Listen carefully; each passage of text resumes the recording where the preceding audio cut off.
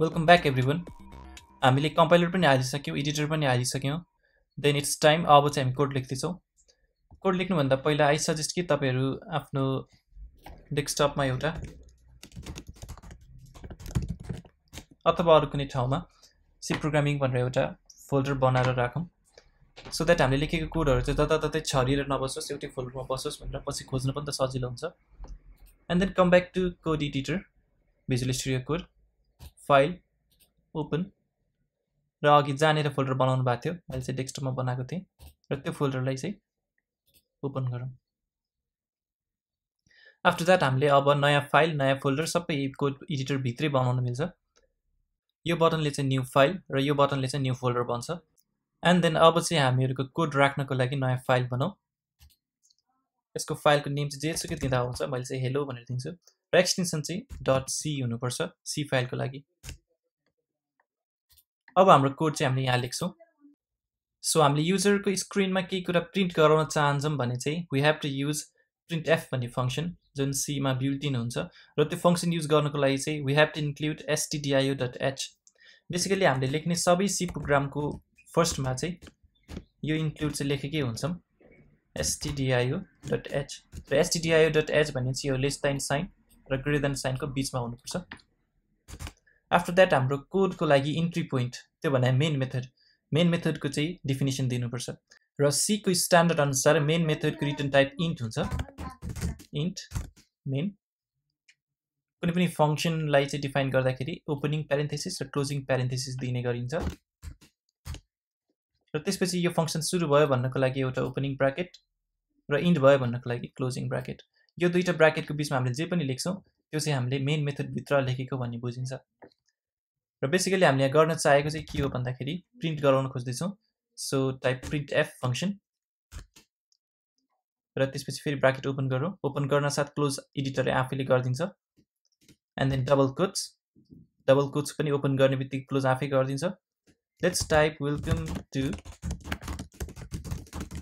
विकल्प कोट्स र finally ब्याकस्ल्यास n हाल्यो भने चाहिँ वेलकम टु विकल्प कोट्स लेखेपछि नयाँ लाइनमा जान्छ र यो प्रिन्ट स्टेटमेन्ट सकिएपछि एउटा सेमिकोलन चाहिँ कम्पलसरीली हाल्नुपर्छ.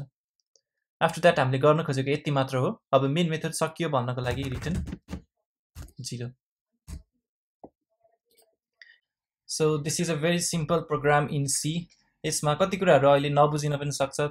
डोन्ट गेट फ्रस्ट्रेटेड, किनकि एउटै भिडियोमा सबै प्रोग्रामिङ ल्याङ्ग्वेज बुझिने भएको भए त किन यत्रो धेरै इन्स्टिट्युटहरु ट्युटोरियल्सहरु चाहिन्थ्यो र हैन. यसमा बुझ्नुपर्ने एउटा दुईटा कुराहरु के छ भन्दाखेरि हरेक स्टेटमेन्टहरु छ नि, यो स्टेटमेन्टको लास्टमा एउटा सेमिकोलन चाहिँ हुनैपर्छ सी प्रोग्रामिङमा. मैले यहाँ पनि सेमिकोलन राखेको छु, यहाँ पनि राखेको छु. एन्ड देन अर्को भनेको चाहिँ जहाँनिर हामीले ब्राकेट ओपन गरिन्छ त्यहाँनिर ब्राकेट क्लोज भएकै हुनुपर्छ. यहाँ पनि ओपन भएको छ, यहाँ पनि क्लोज भएको छ हैन. एन्ड देन हामीले प्रोग्राम चाहिँ लेख्यौं. अब यसलाई रन चाहिँ कसरी गर्ने त? फर्स्टमा चाहिँ म म्यानुअली रन गर्न सिकाउँछु जीसीसी कमान्ड युज गरेर. पछि चाहिँ म अटोमेटिकली पनि कसरी रन गर्न सकिन्छ भनेर त्यो सिकाउँछु. फर्स्ट सेभ गरौँ कन्ट्रोल एस गरेर. सेभ गरेपछि टर्मिनल खोलौँ हाम्रो भिजुअल स्टुडियो कोडमा. टर्मिनल खोल्नको लागि चाहिँ यहाँ टर्मिनल भन्नेमा गएर न्यू टर्मिनल गर्दा पनि हुन्छ, अथवा कन्ट्रोल अनि टिल्डे क्यारेक्टर भनेको स्केप भन्दा तलको क्यारेक्टर र कन्ट्रोल एकैचोटि थिच्यो भने तलपट्टि यहाँ टर्मिनल खुल्छ. र टर्मिनलमा गएर हाम्रो hello.c भन्ने प्रोग्रामलाई कम्पाइल गर्नको लागि हामीले कमान्ड चाहिँ के हाल्नुपर्छ भन्दा जीसीसी स्पेस हाम्रो इनपुट फाइलको नेम जुन चाहिँ hello.c हो स्पेस त्यसपछि ड्याश ओ. यो भने चाहिँ आउटपुट फाइलको नेम चाहिँ के हुने भनेर दिनेछौँ हामीले. आउटपुट फाइलको नेम चाहिँ हेलो होस् भन्ने चाहन्छौँ भने यति लेखेर इन्टर गर्न साथ यदि प्रोग्राममा के इरर थियो भने चाहिँ यहाँनिर इरर देखाउँछ. यदि इरर छैन भने चाहिँ यहाँनिर आउटपुट फाइल अटोमेटिकली जेनेरेट हुन्छ. विन्डोज युजरहरुको लागि चाहिँ यो हेलो भन्ने फाइल चाहिँ hello.exe भनेर बनेको हुन्छ, किनकि विन्डोजमा एक्जिक्युटेबलको एक्सटेन्सन चाहिँ exe हुन्छ. यो फाइललाई यहाँ गएर ओपन गर्न खोज्यो भने केही पनि बुझिदैन, किन त भन्दा it has already compiled to machine code. त्यसलाई चाहिँ हामीले रिड गर्न सकिँदैन. यसलाई रन गर्नको लागि चाहिँ फेरि ब्याक टु कमान्ड गएर ./ भनेको यो फोल्डर भन्दा भित्रको हेलो अघिको जुन छ यो प्रोग्रामको नेम विन्डोज युजर्सहरुको चाहिँ hello.exe बनाए हुन्छ, त्यही भएर यहाँ हान्दा पनि .exe नै हाल्नुपर्छ. ओके, हाम्रो सक्सेसफुली वेलकम टु विकल्प कोच भनेर कन्सोलमा प्रिन्ट भएको छ। यदि तपाईँहरूको पनि भयो भने चाहिँ congratulations, you have just become a C programmer. Actually first programme लेखेपछि प्रोग्रामर भनेर भनिन्छ नि त होइन।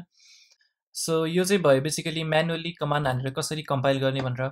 तर हामीले जुन एक्सटेन्सन हालेको थियौँ कोड रनर भन्ने एक्सटेन्सन, त्यो एक्सटेन्सनले चाहिँ हामीले एउटा यहाँ बटन ल्याइदिएको छ। यो बटन थिच्नासाथ त्यो म्यानुअली केही पनि हान्नु पर्दैन, अटोमेटिकली कम्पाइल भएर पनि रन गरिदिन्छ। यो बटन थिचेँ मैले, त्यो थिच्नासाथ यहाँ वेलकम टु विकल्प कोच भनेर आयो। सो हामीले जहिले पनि प्रोग्रामलाई रन गर्दाखेरि फर्स्टमा सेभ गर्ने, त्यसपछि यहाँ गएर रन बटनमा थिच्यो भने अटोमेटिकली रन हुन्छ।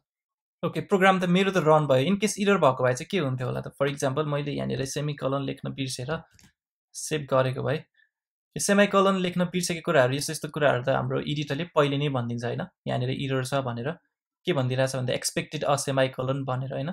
भनेपछि एडिटर युज गर्नुको फाइदा त्यो भयो। इनकेस मैले त्यसलाई त्यहाँनिर नदेखिकन डाइरेक्टली यहाँ गएर कम्पाइल गर्न खोजेँ भने वाट ह्यापन्स हेरौँ त। रन गर्न खोज्यो भने यहाँनिर इरर भनेर भन्छ, एक्सपेक्टेड कमा आफ्टर एक्सप्रेसन, अनि त्यसपछि यहाँनिर यो लाइन देखाएर यहाँनिर ग्रिन एरो देखाएको छ। यो एरोले के भनिदिएको छ भन्दा यहाँनिर चाहिँ सेमिकोलन चाहिने थियो भनेर भनेको छ।